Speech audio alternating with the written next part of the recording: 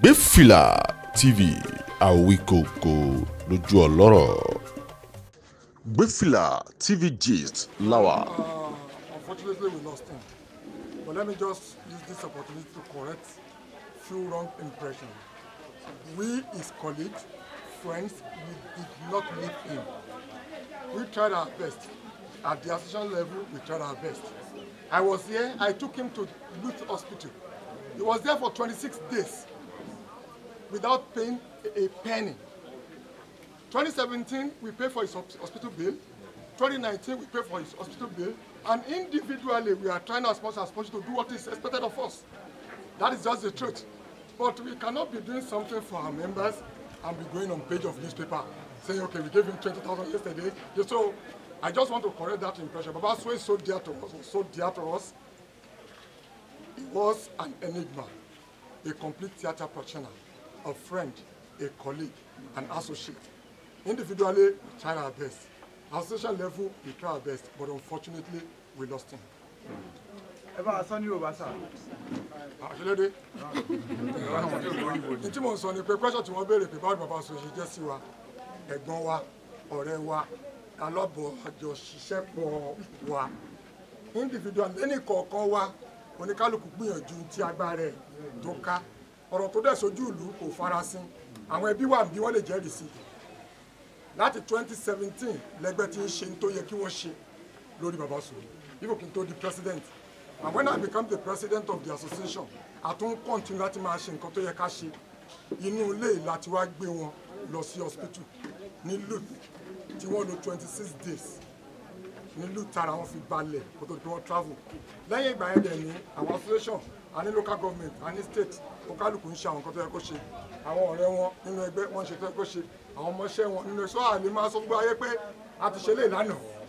A ti ṣẹlẹ̀ lónìí, so bọ̀ tó bá ti ṣẹlẹ̀ báyìí ó ti ṣẹlẹ̀, so ẹ̀gbọ́n wa ni, ọ̀rẹ́ wa ni, àbúrò wa ni, alábàjọṣepọ̀ wa ni, kọ́lọ́run bá kójọ kó bá wa tẹ́ wọn sáré rẹ̀. Okay, sir, thank you so much for the clarification. But I would like to ask, when the association took him to the hospital, what exactly did they say was wrong with him? We've just been hearing that he was sick, he was sick, he was sick. What exactly is the cause of the That is not for me to say, my sister.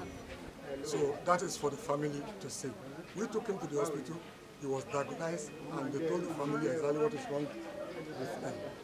Thank you so much, sir. God bless you. Ẹ jọ̀ọ́ sà, kí ni ìbáṣepọ̀ kí ni ohun kan má lè gbàgbé tẹ́ ní nípa Baba Suwe? Ó pọ̀ rẹpẹtẹ. Ẹ̀gbọ́n mi ni, ọ̀rẹ́ mi ni, colleagues mi ni, ọmọ ẹgbẹ́ mi ni. Ó dẹ̀ jẹ́ tí ó ń bá àyàn ṣe, tó kóyàn mọ́ra, tó ń ṣàwàdà, tó ṣe ń ṣe dáadáa. Kọ́lọ́run bá kó bá tẹ́ wọn sí afẹ́fẹ́ ni. Thank you. That's all for now. Please. Thank you.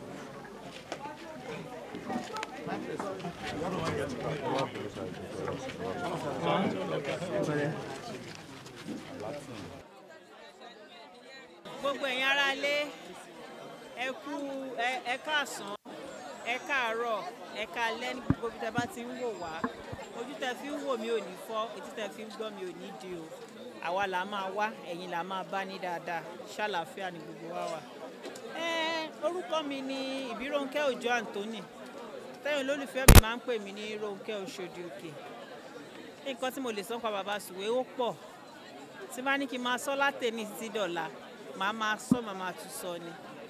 Baba Suwe is the king of comedy yesterday, today and tomorrow. King of comedy ni Baba Suwe. And Baba Suwe ṣe mọ̀ ọ̀tọ̀ ni wípé kéèyàn máa try láti funny. Wọ́n bí mọ́ Baba Suwe ni. Wọ́n bí comedy mọ́ Baba Suwe ni. Even while táwọn èèyàn sọ pé ẹ ó ń bú ọ̀gá ẹ̀, ó ń ṣe gbá, ó ń ṣàwo. Tẹ́ bá wò ẹ ṣì rẹ́rìn. You understand what I'm saying? Tẹ́ bá wò Baba Suwe ẹ ṣì rẹ́rìn. Wọ́n dẹ̀ ní impact tó dáa láyé gbogbo àwa tá a ti bá wọn ṣiṣẹ́.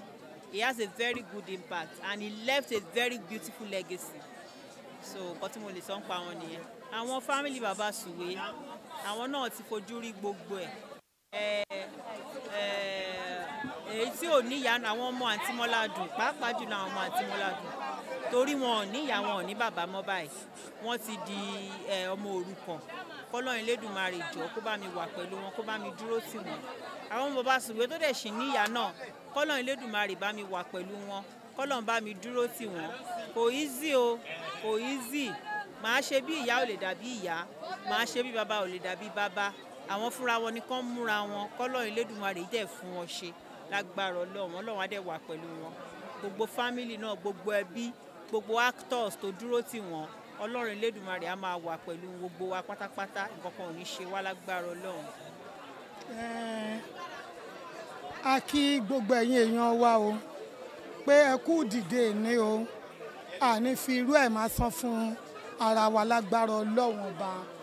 Ọ̀rọ̀ kú bàbá Suwe ó dùn wá púpọ̀ torí bàbá Suwe kì í ṣe pé ó dàgbà lọ títí, ṣùgbọ́n àìsàn la máa ń rí wò, kò sí àrítọ́ lọ́jọ́ ṣe.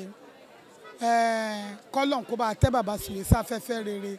Bàbá Suwe jẹ́ ń tó dáa, ó dà bẹ̀ kò sí bí èèyàn ṣe lè wà ní ayé yìí tí ò ní kù síbi kan. Gbogbo ibi tá a bá ń kù sí kọ́lọ́n máa bá wa kó máa dárí ẹ̀ṣẹ̀ wa jì wá. So kọ́lọ́n wa ṣàánú bàbá Suwe kó bá foríjì, kó fọ ọ̀run kẹ́ gbogbo àwọn ọmọ báyìí, kó jẹ́ kí wọ́n yàn kan yanjú, kó má dàpọ̀ mọ́ àwọn ọmọ tọ́ọ̀gì, kó má dàpọ̀ mọ́ àwọn ọmọ ọ̀tá, kí gbogbo kan gbélé ayé kan ṣe rere. Torí náà ẹ ṣe àdúpẹ́.